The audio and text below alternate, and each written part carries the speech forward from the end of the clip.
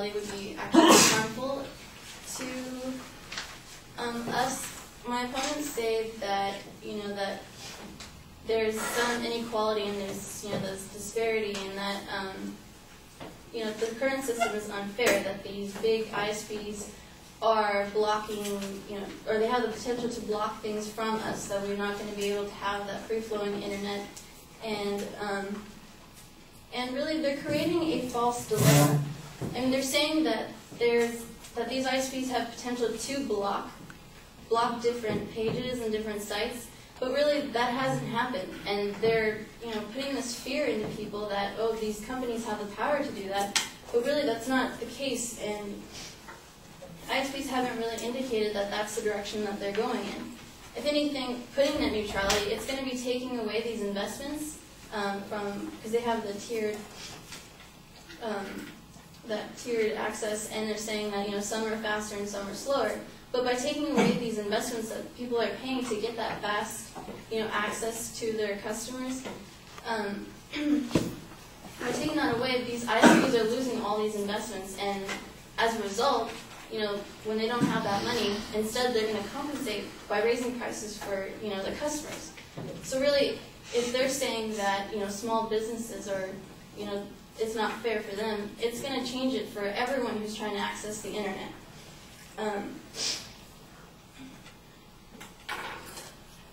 I have an article from the Washington Post that says that affordability concerns will be magnified by forcing more of the network investment costs onto consumers. And consumers and entrepreneurs will be affected if network upgrades and improvements are delayed or forgotten, as will their ability to create or use the next great application or service. So by increasing these costs, not only are they going to make it harder for us to have this internet access, we're going to have to downgrade the access that we can get. And even for people now who are barely holding on to any internet access, or trying to save up to afford internet, they're going to be completely cut out. And this is a huge portion of our population, and the internet is increasingly becoming a necessary in today's society.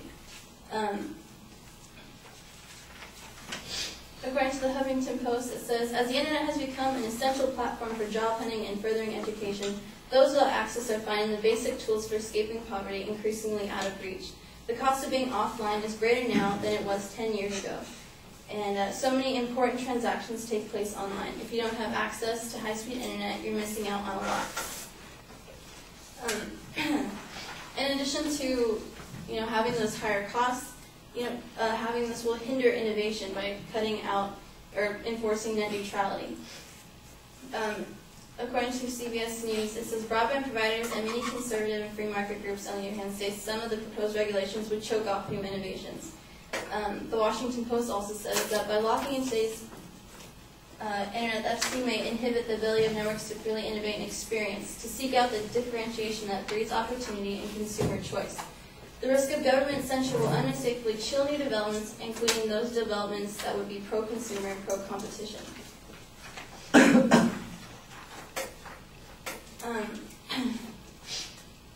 In addition, my opponent says that the internet was established on a different basis, that they didn't want this, and that certain people are saying this is not how the internet was supposed to become.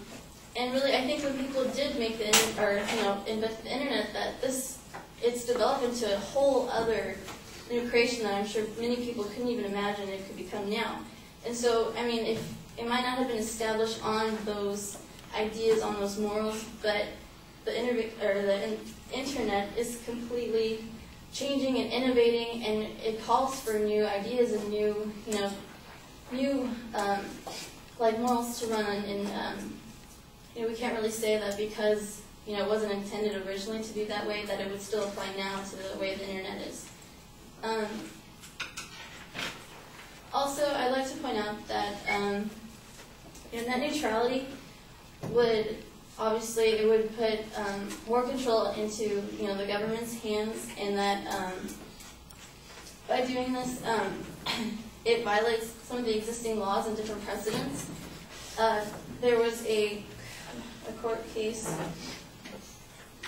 recently with Comcast versus the FCC, and and the courts ruled that the FCC did not have, that power to hold that against the ISPs.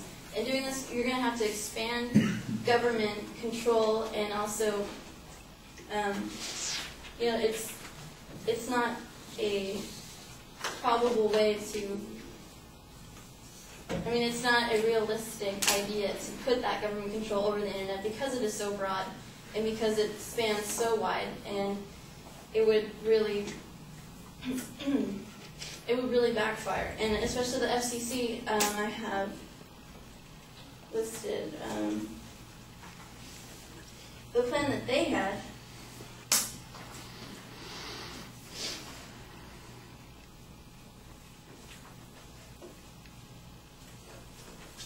The plan that they had was so unrealistic and would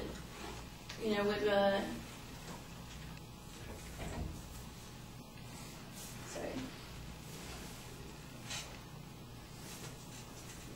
I lost my card.